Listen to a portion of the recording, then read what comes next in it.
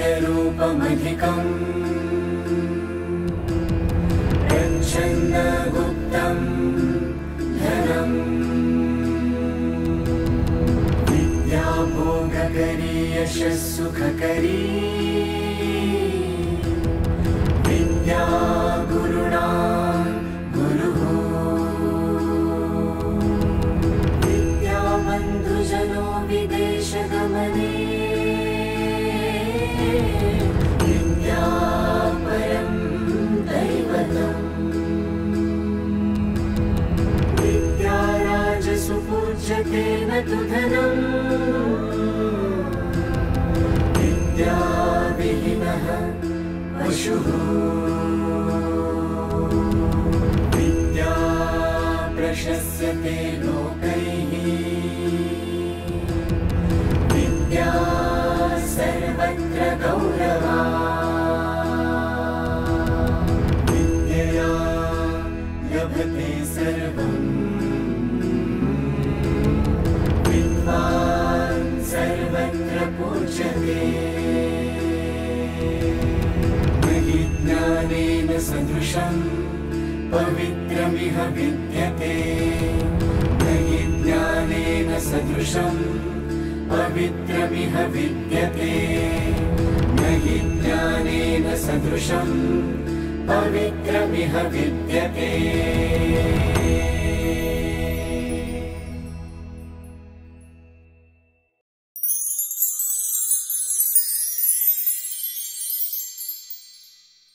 Dr. Siddhi Sukanta Roy has done her Masters in Commerce and has cleared the National Eligibility Test. She is a Chartered Financial Analyst. She also holds a Ph.D. degree in the subject of Business Policy and Administration. She has been working as a core faculty, Department of B.Com Accountancy and Finance at M.L.Dahanukar College of Commerce since 2009. Currently, she is the head of the Department of B.Com, Accountancy and Finance. She has to her credit several research papers published in renowned national and international peer-reviewed journals. Her passion and love for teaching have made her roots strong in the field of education and research. Her doctoral study focused on understanding the financial literacy of senior college teachers affiliated with the University of Mumbai as its impact on their investment decision making. Through her study, she has also strived to provide suggestions and recommendations to the teaching community, college and institutions, universities and management, UGC and policymakers of the scheme to take corrective steps to enhance financial literacy of teachers. Let's welcome Vidyavachaspati, Dr. Siddhi Sukanta Roy.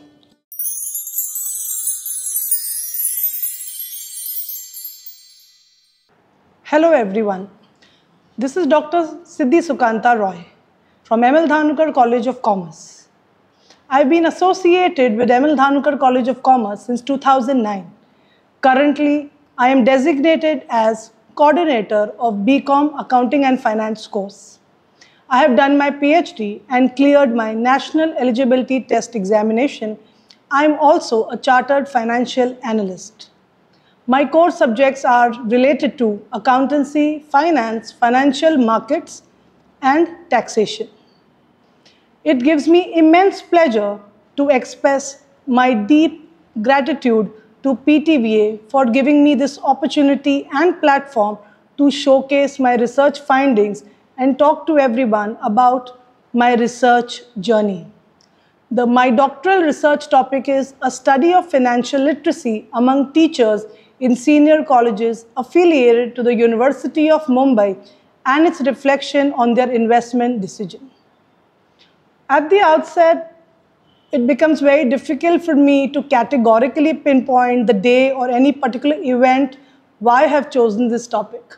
But generally, during classroom discussions and more prominently the discussions we had in our staff room made me felt that though teachers are having subject expertise, they have huge command over their language and subject, but what we lack is probably the decision-making power for our own selves. It immensely, disturbed me thinking that the teachers who are doing so much for the students, teaching them the basic concept of saving, doing so much, are unable to take their own financial decisions. Especially when I speak about female teachers, we are so much dependent upon either our partners, our fathers, basically the male members of our family.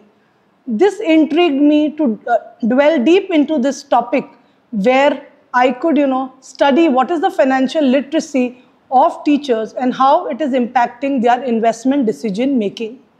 So then I got this opportunity to take up this project as my PhD topic, and I went ahead with this with the support of my guide, Dr. Khushpat Jain.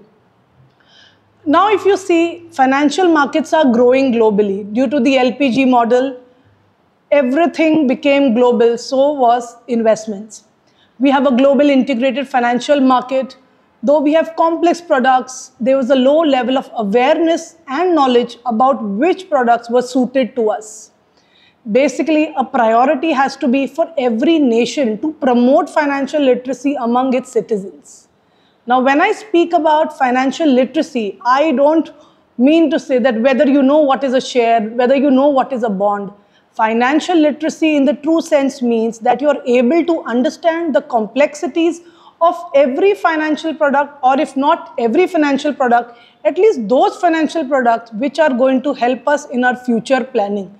The future planning goals could be could be for education for our children, could be their marriage, could be our retirement plan, and even for some it could be probably wealth creation. Now, this financial literacy cannot be imposed upon us once we start working. This has to start at the very basic levels, probably at high schools, or maybe students at a very low level should be probably explain the concept of saving. If you take a very simple example, we all like giving gifts to our children. In there, we should be able to tell them that, okay, if we are giving you a gift, maybe some part of the money could be saved for their future needs. For this, it becomes very important that our teachers are groomed and trained in that particular manners. As we say, teaching community is building the next generation. Basically, the base of everything are teachers. So it is very important that our teachers become the pioneers of promoting financial literacy. So it becomes very essential for us to first understand how well the teachers are equipped to financially enable their students to take their decisions, so that the spillover effect is on the students and society at large. Now, if you see, the objectives of my study were mainly revolving around financial planning, financial goals, the factors that were influencing the financial decisions. Very importantly, I wanted to study about demographic variables that could be age, gender, marital status, education level, income level, and so on and so forth. My next objectives I studied were financial attitude, financial knowledge, and financial behavior, which are the pioneers of any financial literacy model of a country. Lastly, I also wanted to study what is the impact of financial literacy on investment decision making of our respondents. In this case, it was teachers. After studying, I have tried to make few suggestions for probably how financial literacy can be strengthened among teachers. Based on these, my objectives, the hypotheses were demographic factors, which I said already. It included age, gender, your educational background, and so on and so forth. I studied about annual saving to annual income ratio, of investment objectives, which were capital gain, wealth creation. Then I also spoke about investment objectives such as retirement planning, income tax purpose, which becomes very important for working individual, because the first thing probably we want to invest is, when we talk about is tax purpose. Then I also wanted to speak about the sources of information from where I have gathered this information, factors influencing our investment decision, which spoke about your return, liquidity, safety, and also one of the major factor which influences investment is risk. Next, I also wanted to speak about financial attitude, financial knowledge, financial behavior. And lastly, I wanted to study how financial literacy has impacted investment decision making of teachers. I basically used an exploratory and a descriptive research design. My universe was senior college teachers affiliated to University of Mumbai, and my sample was teachers, of course. I have used the Cochrane's formula of variability to determine my sample size, but happened to be 384 respondents. For my study, I had considered 415 respondents. I ensured that I'm covering faculties, teachers from all streams. So I have gone to commerce colleges, science colleges, arts and science, commerce, so that I have covered teachers from all backgrounds. My hypotheses were, divided into basically my dependent variable and independent variables. My dependent variable was financial literacy. Independent variable were demographic factors, annual saving, investment objectives, sources of information, factors influencing decision, financial attitude, financial knowledge, financial behavior, and choice of investment. Now, when I talk about my data collection method, of course, we use both primary and secondary data. Secondary data is for creating ROL. I will use primary data method of questionnaire. My tool was divided into 3 parts. First was demographic variables. Second was where I talk about the major parameters, financial attitude, financial knowledge, financial behavior. Thirdly, I spoke about choice of investment decision making. I spoke about objectives of investment, which are the factors that are influencing and the sources of getting investment avenues. I also did the consistency test of data. I used the Cronbach alpha values, and thereby I concluded that the variables are having high internal consistency. For data analysis, both descriptive and inferential analysis were used. In descriptive, we use simple statistical tools such as mean, standard deviation, count percentage, frequency distribution, pie diagram, and so on. Inferential analysis, I basically dwelled on one-way ANOVA, independent sample t-test, and chi-square test. I will just do a quick run through my hypothesis for you. For my hypothesis 1, I basically found out that demographic factors play a major role when it comes to our study. Naming a few, in case of gender, male teachers were more financially literate than female teachers. When it came to age, the faculties who were in the age group of 35 to 40, 45 were more financially literate as compared to those around 25 or senior faculties. When it came to education qualification, we have PhDs and probably teachers, who have done professional courses. They were more equipped to take their own decision.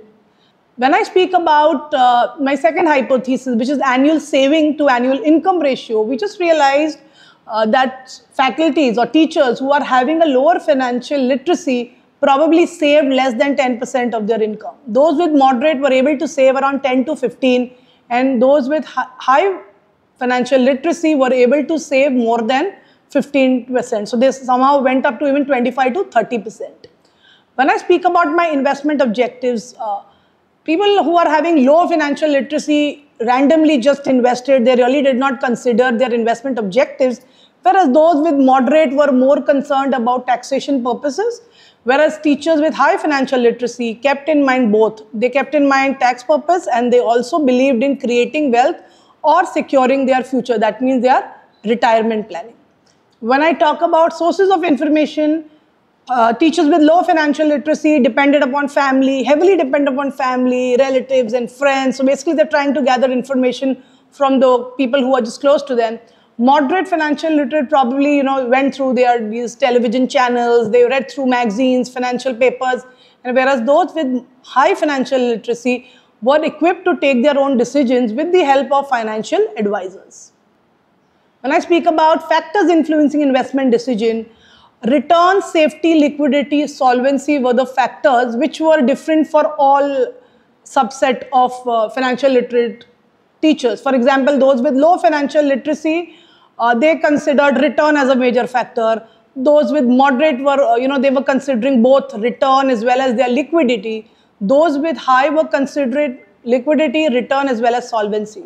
But when I talk about risk, that was one factor which was common to all. So probably teachers are not very much, we prefer being risk averse. So this was one factor which was almost same for all. So everyone considered risk before making their investments.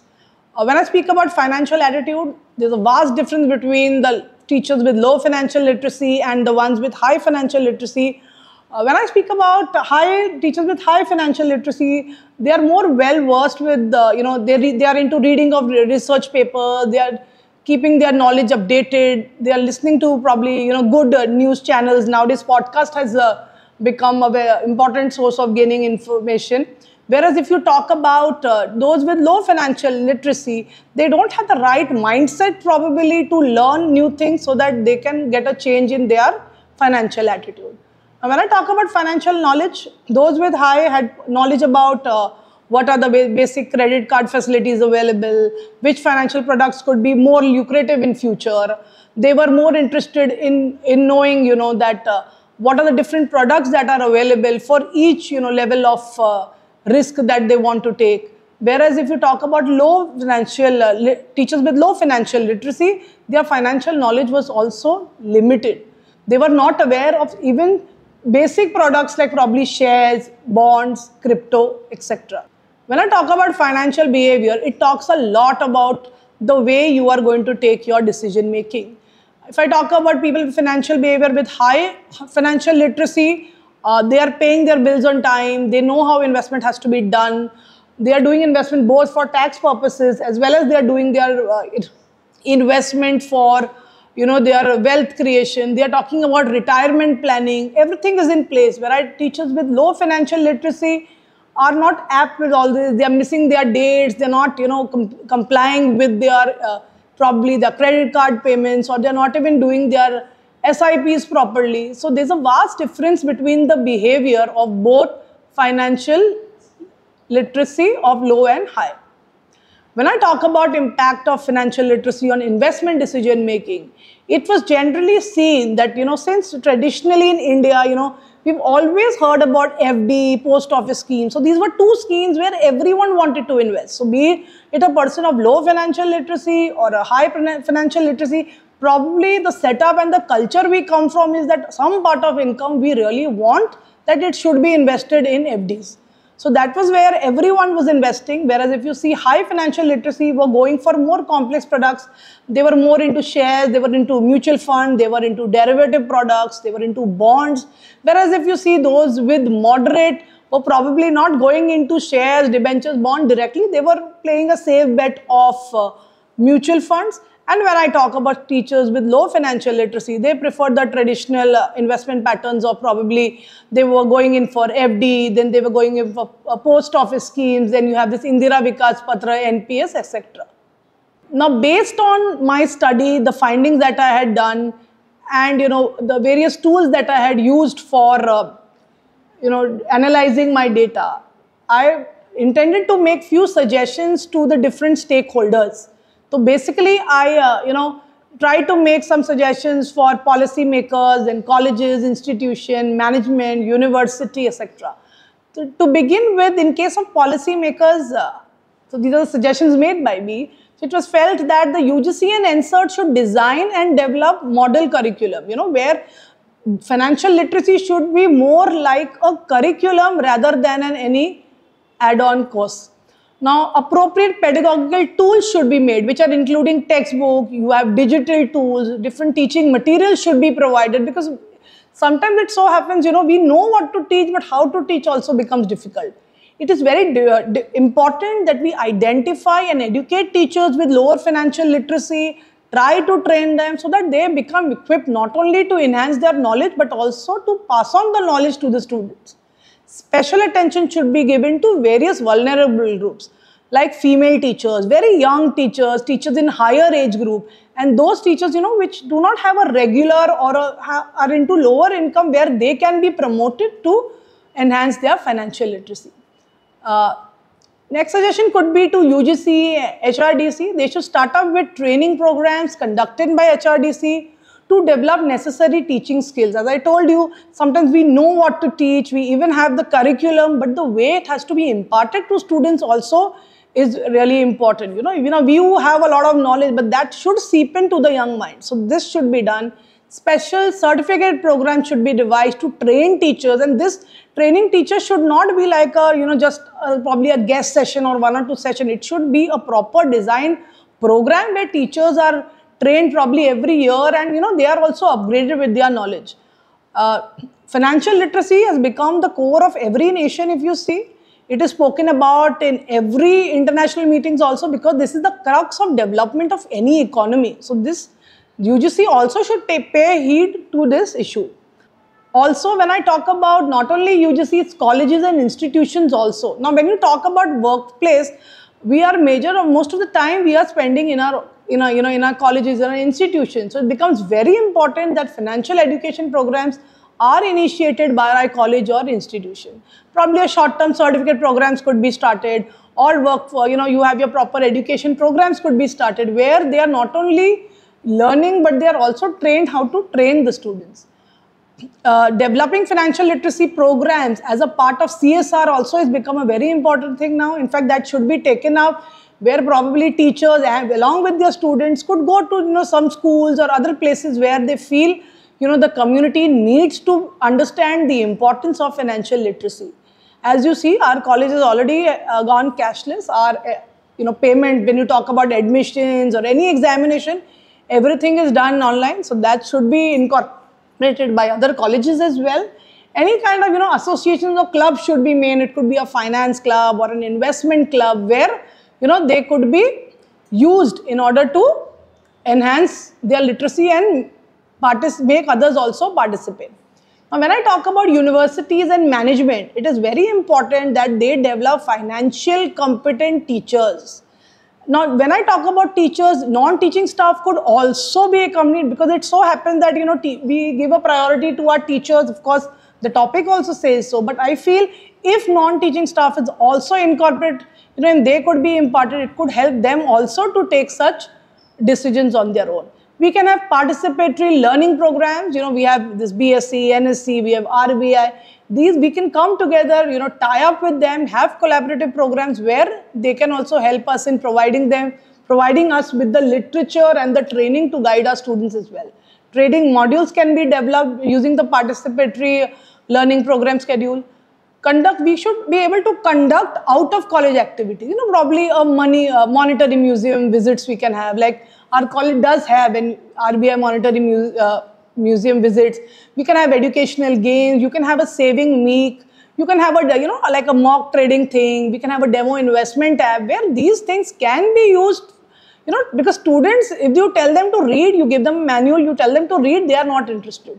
So these things can be learned by the teachers themselves first, and then it can be imparted to the students. Major suggestions are for the teachers, because before we tell the UGC should be doing this or the colleges should be doing this, teachers as such should come up with initiative to learn. This is very important.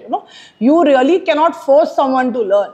You can take the horse to the water, but you cannot force the horse to drink. So it's the same way, everything is in place, but it is very important that teachers participate as well as organize seminars, webinars, workshops, whatever can be done in the college for other teachers of other colleges and their students as well.